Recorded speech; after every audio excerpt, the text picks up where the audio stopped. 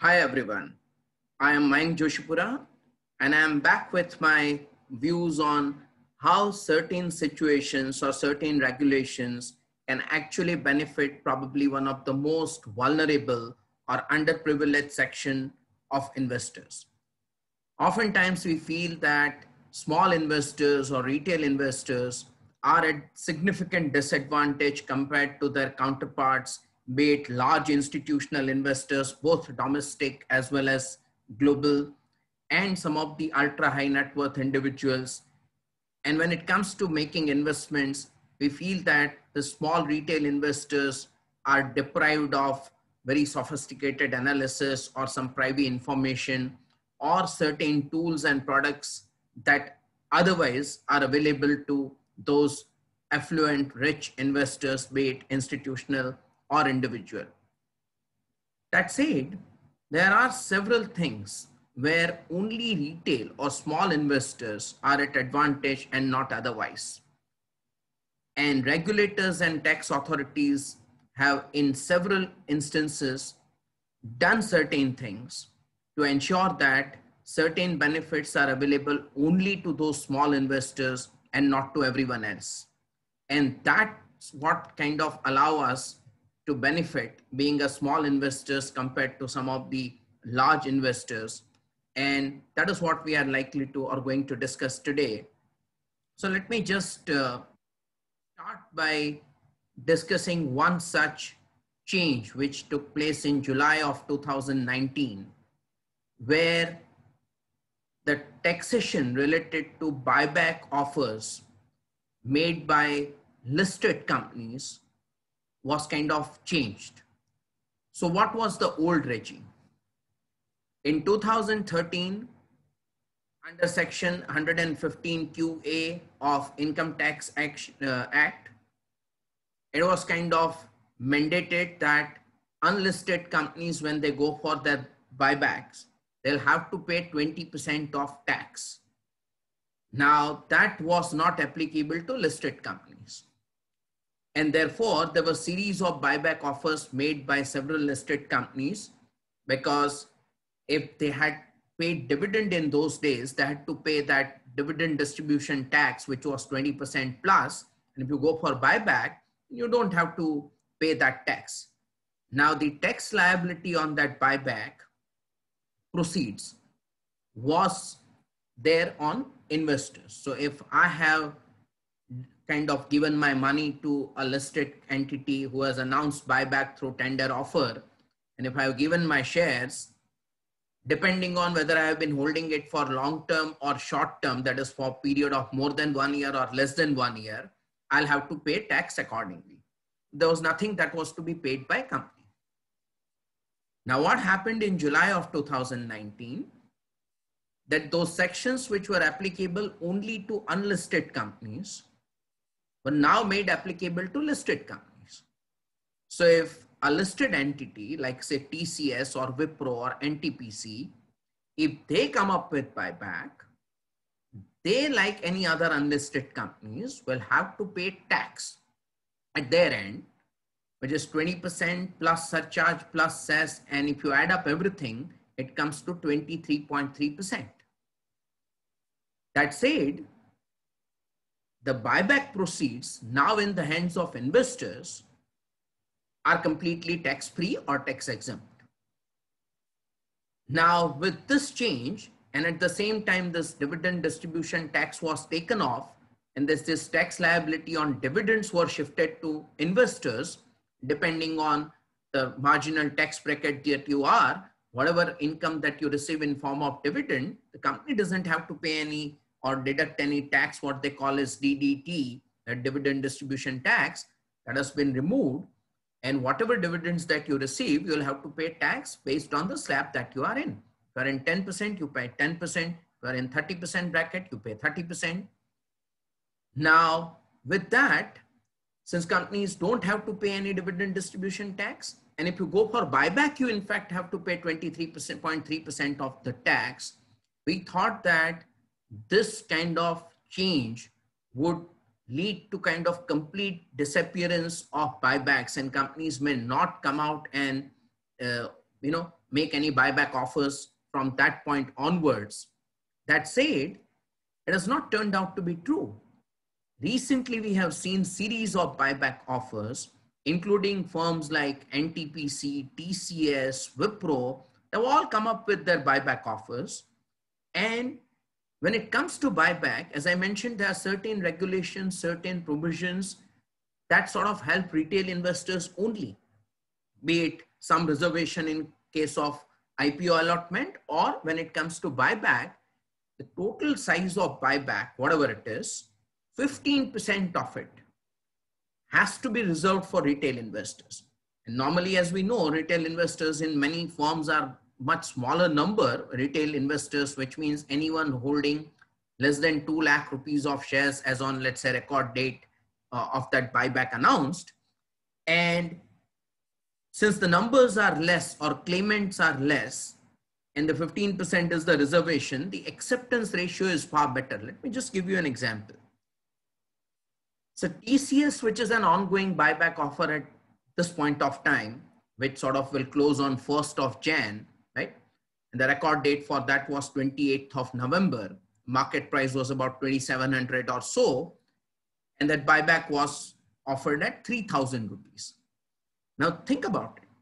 If you are a retail investor, which means owning shares worth less than 2 lakh rupees, let's say you own 50 shares of about 2,700 rupees or so, your entitlement is close to 40%. So if you're owning 50 shares, you may end up getting the entitlement where the company end up buying it from you at least 20 shares. But if you own 75 of them, which means the amount that you are owning is more than 2 lakh rupees, there you get zero, nothing. You have no entitlement because there are a large number of investors there that includes all types of investors, the large institutions, the kind of this mutual funds, promoters, everyone is kind of clubbed into that, the large HNI investors. And therefore, there's a great advantage out there, right? That you have better entitlement. Now, normally what happens is, well, the entitlement may be 40%, but there are several investors, maybe due to inertia or maybe due to several other reasons, they probably may not end up tendering their shares in such offers. Even if the market price may be lower than the buyback price, they may still not offer. And that leads to a higher acceptance than your original entitlement. So chances are there, for example, in this ongoing TCS buyback offer, well, the entitlement for a retail category of investor is just about 40%. You may end up getting 50% of your shares accepted. Now, this is benefit number one, that your entitlement or acceptance in buyback is going to be much higher. And to that extent, these buybacks are much more attractive to you. Now, there's another advantage as well with this change in tax, right? And I'll come back to that. But if you see, as on today, that is on December 30, 2020, when I last looked at this before kind of starting with this video, so at 12:55 p.m., the market price of TCS share was 2,910. The buyback price is 3,000. And the final date of tendering shares, of course, it's first, and then, but if you are kind of sending it through your broker, they'll insist that you send it by December 31st, so they can kind of send it to company by 3rd, right? And the expected date of credit of funds of those accepted shares or return of remaining shares which were not accepted, let's say you tendered all of them and you may end up getting 50% of them accepted. So for which you get 3,000 rupees into those number of shares amount credited to your account, whereas the remaining kind of shares that will be returned back to your demat account. And that's going to happen on Jan 12, 2021, not 2020. It's sort of, I'm still in 2020, but it's 2021, right? Now, how retail or dumb money can actually benefit out of it. It's not that the others may not get, but as I told you, their entitlement is practically very low. I mean, the 75 shares has zero entitlement. So you don't get sort of anything which company is going to accept from you. So let's call this gentleman Mr. Dumb. And Mr. Dumb bought rupees 1 lakh worth TCS shares at rupees 2,000 in, let's say, April of 2020. So that is what he did.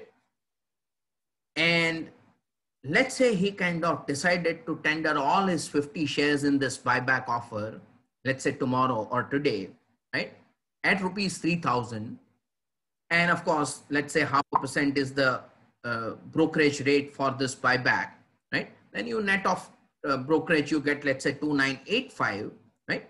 And you know that, well, 40% is entitlement and you can be conservative, but you know that, there'll be at least 50% of them will be accepted and you may want to maintain your holding. You don't want to kind of lose out on anything. What if TCS shares run away from now to, let's say, 12th of Jan? So you don't want to miss out on that opportunity. You want to retain that 50 intact, right? So you end up buying 25 shares. If you feel that, well, acceptance ratio could be higher and you don't mind owning a little more of TCS shares, you can buy 27 as well. But you buy 25 shares at 2,910 from market today. And if you're operating through some discount brokerage houses like Upstock or Zerodha, except for STT, you don't end up paying any tax. So it's like 0.1% is your cost of executing this, right? Buying again from market. Now in previous regime, which was prevailing before July of 2019, what would have happened in this case? Well, it looks like a great buyback offer. If I had executed this strategy, to an extent, I was at a disadvantage. Why? Because let's say if I have no other short-term capital loss to show, and the shares which I bought at rupees 2,000 in, let's say, April of 2020, I'm selling now at rupees 3,000. So there is a gain of rupees 1,000 per share. And I have to pay 150 rupees of this 1,000 rupees in form of short-term capital gains tax. I'm not adding surcharge or anything. I'm keeping it quite simple at the moment. But out of this 1,000, 150 will go away. So post-tax, I'll get only about 850 rupees profit. And then I have bought shares from the market at 2,910. Of course, my cost price has gone up. So subsequently, when I sell, my profit is going to be lower. But basically, I'm not getting what kind of I was entitled to. I end up paying this tax of 150 rupees on my 1,000 rupees profit. If it was long term, I would have paid, if kind of my total profit during the year is, let's say, more than 1 lakh rupees, I would have still paid that 11 point some percent of tax, right? 8% or so, 11.8, right? Including that 10% of long-term capital gains tax plus surcharge plus cess, etc., etc. Now look at what has happened due to this new buyback tax regime with this section 115 QA plus were kind of applied to listed entities also while going for buyback. Now that may discourage companies to go for buyback. But since we see that there are a lot of buybacks on offer even now, that actually makes a big it's a big benefit for retail investors or any investor, but more so retail, because the entitlement is better for you as a retail investor, not so for any other category of investors. So if you see this, in new regime, the entire buyback proceeds will be tax exempt in the hands of investors. So now your 1,000 rupees gain is 1,000 rupees gain. So you actually bought something at 2,000, sold at 3,000. If you had gone into the market and sold it today, you would have paid tax. If you have tendered it to buyback and that whatever 50% is accepted, you don't pay any tax. On the top of it, you get cool 2+% of profit in this 15 days. Why? Because see, you are not doing anything. You know, out of 50 shares, 25, TCS itself is going to buy it back from you at 3,000 rupees. Net of tax, 2,985, let's say, right? And you know that this 15 shares you are forward selling by tendering it tomorrow or even today, right? You don't want to miss out on that total holding on TCS. You want to maintain it constant. So you bought it from 2,910. So what you have done is you are buying those same shares which you are selling it to TCS in buyback from the market at 2,910. So 2,985 minus 2,910, right? That's a clear difference of close to 2.5% that you get in 15 days. 15 days that you get. Your shares will remain intact. You actually in between book profit, right? And there's no tax to be paid on that large sum of profit. And 2.5% in 15 days, which is not bad, right? And you may say, well, on 100,000 rupees or 1 lakh rupees, all this comes to what? Even if you add up tax benefit plus this 2.5% on that, difference in terms of returns and all, it comes to few thousand rupees only. But that's not the point. The point here is that if you are really a small investors and you are kind of invested in companies that are often going for such buyback announcements, be it Infosys, Wipro, TCS, there are several kind of public sector companies, not that all of them you need to own. Now, there are people who may actually on the announcement of buyback initiate a position below that 200,000 to kind of execute that strategy and banking or relying upon what will be the entitlement, etc. I'm not talking about that active or risky strategy, right? Where you don't know what will be the price post buyback. I am right now talking about someone who is already owning those shares. And by just participating in this, superior entitlement kind of provisions that we have and a favorable tax regime now from an investor's perspective, since the entire gain on account of buyback or entire sales proceeds is tax exempt in the hands of investors. This is something which is really interesting. And not only this, there are several such provisions, right? Right from buyback to IPOs to there are several other kind of instances where retail investors, which otherwise as in the beginning mentioned, they're generally at disadvantage on several other fronts. Here we have clear advantage. So if you are an investor falling in this bracket, still kind of have a day if you are owning TCS shares and if you want to implement this strategy. Wipro's buyback offer has just opened yesterday, that is 29th. So we are owning Wipro shares, and now that you know your entitlement, let's say if you own 60, you will have 28 of entitlements, or roughly about 48, 49%. You can add at least 10% to that because your acceptance will be invariably going to be higher than your entitlement, right? Slightly higher. And then you just kind of execute the same strategy there as well. You can wait till last 1 or 2 days because, there's no need to block money early. Like TCS has, the last day after tomorrow. So, there you can kind of execute it. The same thing you can do for something like Wipro or any other buyback offers that come going forward. And I'm not absolutely saying at the moment, as I repeat, that you kind of proactively pursue this strategy that, the company announces buyback, because at that point of time, there is no clarity on what is going to be our entitlement. If all small investors advised by their brokers and all, or not small investors, suddenly turn small investors, because 200,000, I know that I'll have better entitlement. So I'll buy something just below 200,000. If there are too many kind of smart people to try to execute this strategy, chances are there that you will have terrible entitlement for even retail category, because there are people who are not otherwise retail have suddenly turned retail. And therefore, it's not a great idea to sort of plan for it, right? Because in that case, you may end up having large number of shares which you otherwise probably didn't want for a particular company, and price post buyback may fall substantially, right? So always go and buy company on its merit, not just because of the buyback gains, but when it comes to this kind of opportunities, you can maintain your long-term holdings, can in between make profit out of it, may not end up paying tax under these new provisions, and also can gain this 2-3% differential. In many cases, it could be more, right? The market conditions are great right now. The difference is only about 2-3%. If it was not as good, you may have 5-6-7% difference. So you can lock in this kind of gains, and that's what you should try to exploit rather than playing too smart. So keep it simple, and you will have a lot of opportunities on your way to make small money without taking any risk for that matter. So thank you, everyone. I'll see you later, guys.